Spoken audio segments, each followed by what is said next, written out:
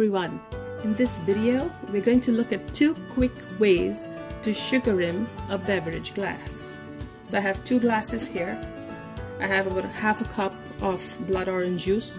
You can use the juice of a lemon or orange or anything else, something liquid.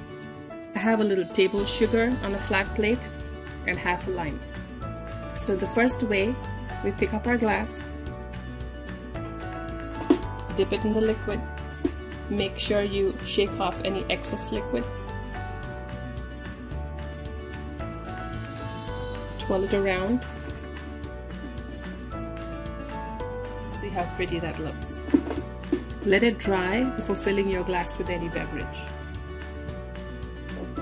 In our second method, I have half a lime that I've cut at the edge here.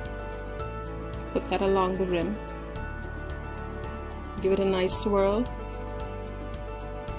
I have the edge of my glass wet with lime juice.